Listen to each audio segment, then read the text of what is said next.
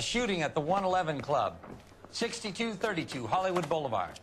Sounds like a homicide beef. 2 of the dead guys caught in the crossfire were carrying Army surplus morphine.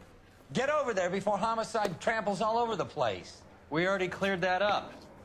Judge in Pasadena took the big sleep yesterday. He had a personal stash of 20 cigarettes.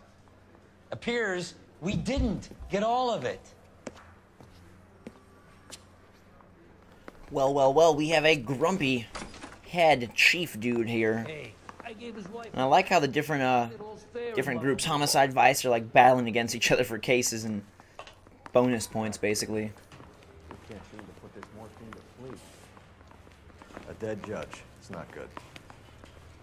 Everyone has their vices.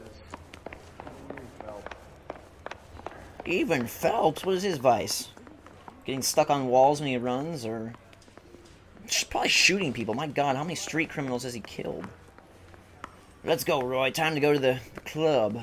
I was door knocking all morning. Drive our fancy car that repaired itself magically overnight. That's pretty sweet.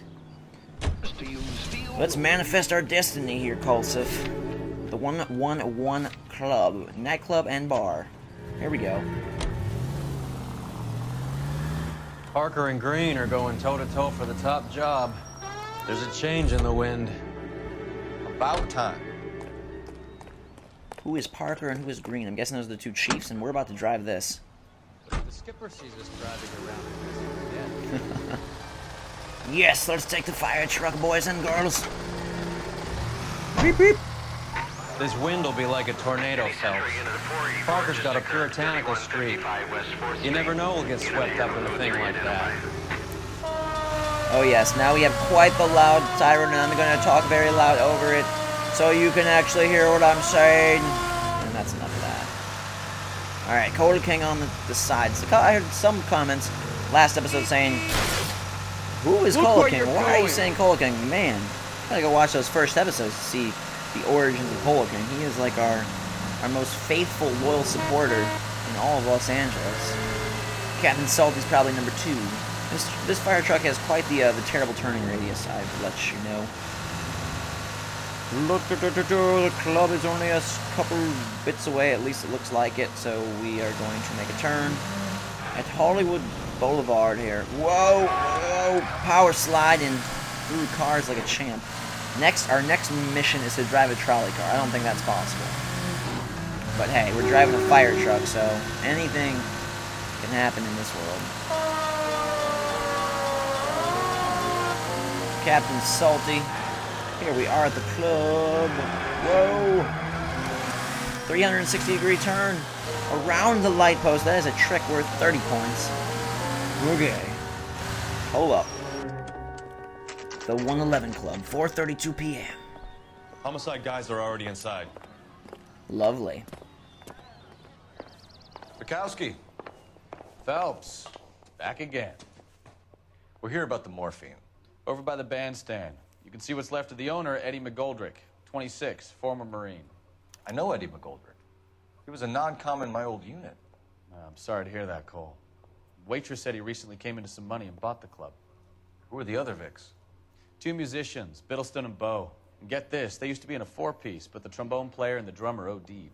Don't tell me. Lamont and Tyree? We've met the rest of the band. Now they're a no-piece. Do you mind if we take a look around? Be my guest. You might want a word with the hostess, too. I'll keep her company until you're ready. Alright, we'll do some searching. This is the other half of the band. Must have pumped a dozen rounds into him. Certainly sends a message. Yeah, good golly. Holy cannoli. When you're ready to have a civil conversation, we can try. Whoa there, woman. We'll meet with you in a second. Were you the trumpet player or the who were you? The singer?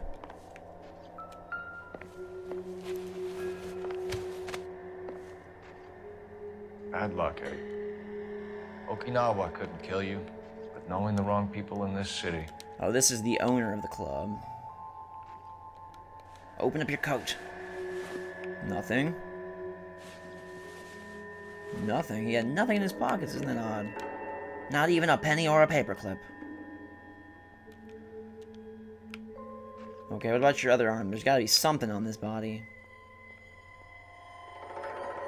Maybe not? Okay. Just an ordinary dead dude. Ooh.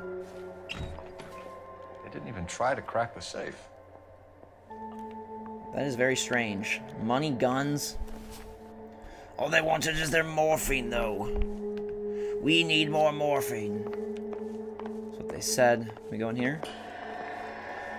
No. Watch out, Carruthers. The band!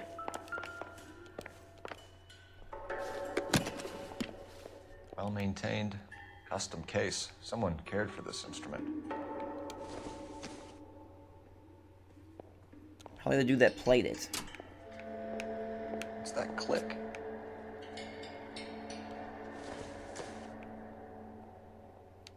What click? I don't hear what you're talking. Oh.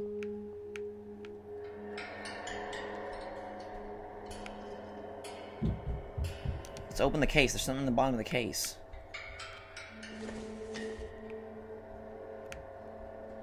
Open the case. Whoa. Neat trick. The case must have cost more than the trumpet.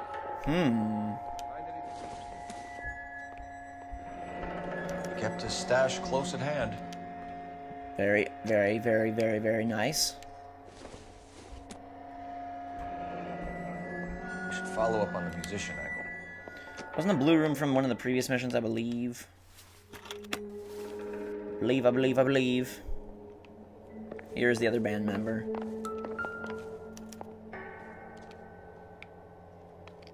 You're dead too. Nice tie. Sorry, it had to get all tarnished.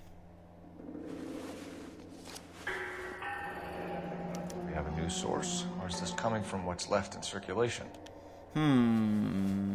I would guess it's coming from what's left in circulation. Nothing in your coat. Nothing in your coat. Let's check your arms because we like to. Nothing in your arms. Can we check his upper coat pocket? Like, right... No. Like right here? Oh. I was hoping we could look at his upper pocket or something. I don't know. Okay. Nothing really weird about your arms. There are more clues to be had, though. What's in the back room? Boxes and boxes. Army surplus again. McGoldrick must have been moving contraband through the club. Naughty, naughty, naughty, naughty, naughty, naughty, naughty. Stupid jerk.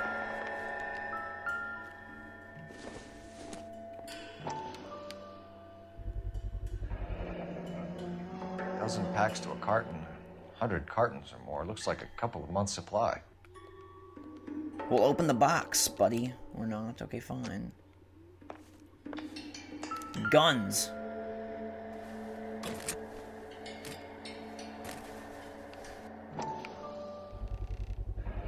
These look brand new. Never fired. Haven't been degreased yet. We could check on the serial numbers. Huh. Okay, hunting for bear? Look at these things. They're BARs. You get the odd guy who sneaks one of them home from the war. How did he get 3 of them? With 3 magic pockets. Army surplus morphine, Army surplus weapons, Army surplus valors. Sound familiar? We should get back to the station and check the details of what exactly was lifted from that ship. Okay, but look at all the bullet holes in the wall by that picture. They hated the picture, or the dude was hiding by the wall. Let's talk to this lady first. Ma'am, I'm Detective Phelps, Administrative Vice Squad. Welcome to the 111 Club, Detective. Feels like I've had half the LAPD in here today already. Well, tell us about the shooting incident. Any idea who did the shooting? No idea. It was my day off. If I had been here, honey, I'd be full of holes just like the others. I don't think that's possible. You are... Should we doubt her? Yes. You want to level with me, miss, before we start taking an interest in you? This place has been on the slide for years. Eddie turns up, buys the club, then we start getting visits from tough guys. Next thing you know, we have the St. Valentine's Day Massacre. Are you getting the picture? Not really. Sort of. Tell us more about McGoldrick. Tell us about Eddie. Eddie didn't know a thing about running a nightclub. He came into some money and waltzed in and bought the place. The previous owner thought all his Christmases had come at once. That seems pretty true, and you're looking at us like you're a dead person with that stare. Where do you think he got the money? My guess was that he was selling the sort of quality product that you don't need to advertise. Thank you for your help, ma'am. Eddie was in over his head, but he was a decent boss. Well, thank you for being so kind. Carruthers, what's up with you? What are you doing? You want to talk? What now? Okay, or not. Fine. I think I've seen it all. Really, you have. Carruthers has seen it all. Of course he has. Okay, so... back to the station. What are our objectives here at the station?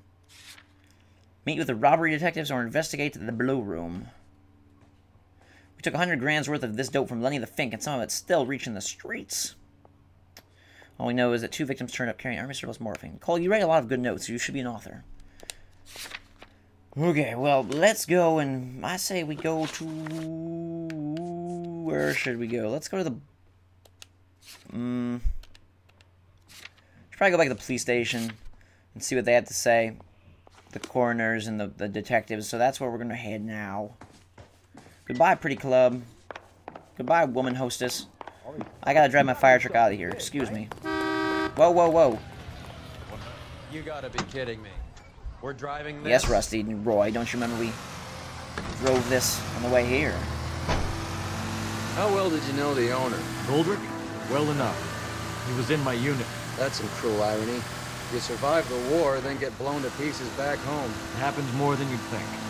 Young guys trying to adjust to normal life, getting mixed up in the wrong crowds. The kid had just bought a nightclub. I'd say he got mixed up in the right crowds. Until someone filled him full of holes. You don't come into that kind of money that quickly without pissing a few people off. Exactly, Roy. You're a smart man. Cola King agrees. Whoa, whoa, whoa. We don't respond. We are a fire truck crew. We're not a police crew today. Tomorrow, maybe, but not today, guys. Thank you very much for watching this episode. Next time we will talk to robbery detectives. We will investigate the Blue Room and try and figure out this mysterious morphine mystery. Thank you very much once again for watching. Have a fantastic day. Hit that like button if you'd be so kind. I'm going to do my very best to wrap up LA Noire the next couple of days here, so look forward to it. Thank you guys very much once again. Uh-oh. There's Finbar.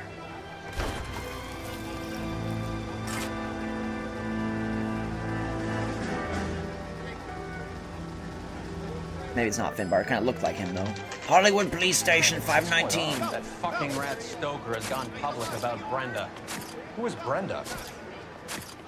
Brenda is LA's most famous madam. Everyone knows it? Of course everyone knows. Brenda pays her way. Are we cops or a collection agency? Whores have been around since the Bible. Our job is to keep it off the street so Joe Citizen and his wife can stroll around unmolested. Then we should change the law. Are you out of your mind? Every politician in America is against prostitution, except when they're using them. So where does Stoker come in? He objects to the LAPD and the administration taking its cut. Is everyone in on this? Yeah, and that's the problem. From a little acorn does a large tree grow. He could bring the whole thing crashing down on us.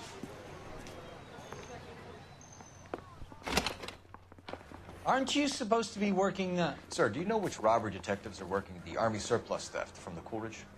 Caldwell and McManus? I saw Caldwell in the squad room not long ago if you want to speak to him. Thank you, sir. We'll do that. This way. Okay, we'll go this way, and you get an extra little scene there to wrap this episode up. Thanks again for the 4th time this episode. Have a fantastic day for the 2nd time, and for the 1st time. Until next time, we will see you later.